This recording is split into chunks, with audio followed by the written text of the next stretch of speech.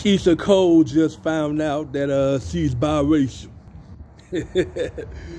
Keisha been on that little biracial trip for a while anyway. She took a DNA test and she always thought that her dad was white. Personally, Keisha's mom Frankie was a crack whore. When your mom smoked crack, sucked dick for crack, and fuck anybody for crack,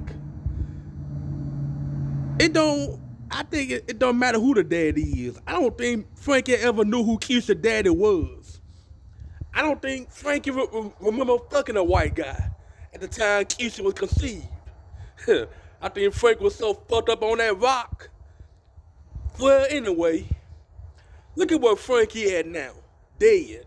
She was smoking crack at her birthday party, and she just had a heart attack and died. She went out with a bang. Fire.